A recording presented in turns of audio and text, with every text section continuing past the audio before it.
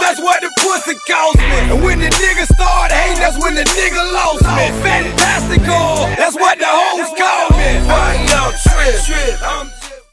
Mazuma TV, back with some more boxing. Alright guys, shout out the boxing scene for this latest update on the Felix Verdejo situation. If you guys aren't keeping up with Felix Verdejo, he's supposed to have a fight coming up in June at Madison Square Garden, but I think that fight has been scrapped now, you know what I'm saying? His last fight against some guy named Oliver Flores, he didn't look so good, and he hasn't been looking good. As much as it hurts for me to say, he has not been looking good in the last couple of fights. He has not looked good since Ivan Nahara, and I believe that was like late 2015. It was a couple years back, I believe, and he has not been looking that good, and his team is concerned, you know, and he went to go see a sports psychologist. That's how deep it had gotten. And prior to that, he had gotten into a bad motorcycle accident on the highway down in Puerto Rico. So he had to recover from that. He had some prior injuries after the Nahara fight. He had hurt his hand. He had to rehabilitate it, get it back in good shape. Got in the motorcycle accident. Had a lot of road rash, especially throughout his face and throughout his body. So he had to let that heal as well. And he looked bad in his last fight, admittedly. A lot of people said that he was in trouble. Me personally, I didn't see that.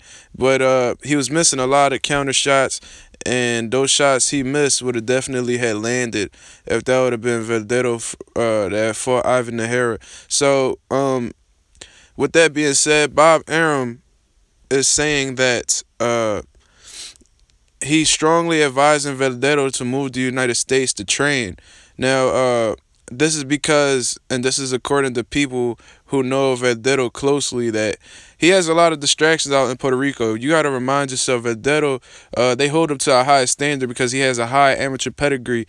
He fought Lomachenko in the amateurs and only lost by a little bit. He was only 17 at the time he had faced Vasil Lomachenko. Vasil was already a gold medalist. So, he did his thing, he held his own, and he got a lot of respect off of that. And he has a lot of distractions out in Puerto Rico. The man's only 23 years old, like Meek Mill said. And I'm only 23. He's in that situation right now, you know what I'm saying? So they say he goes to the casino a lot.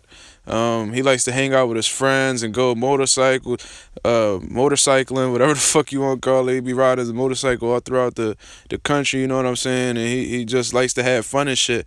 Because he has friends that don't share the same mentality as him and have to maintain a healthy lifestyle or whatever, he may be influenced by them guys, and it seems to have a negative turnout as he has not been fighting that well.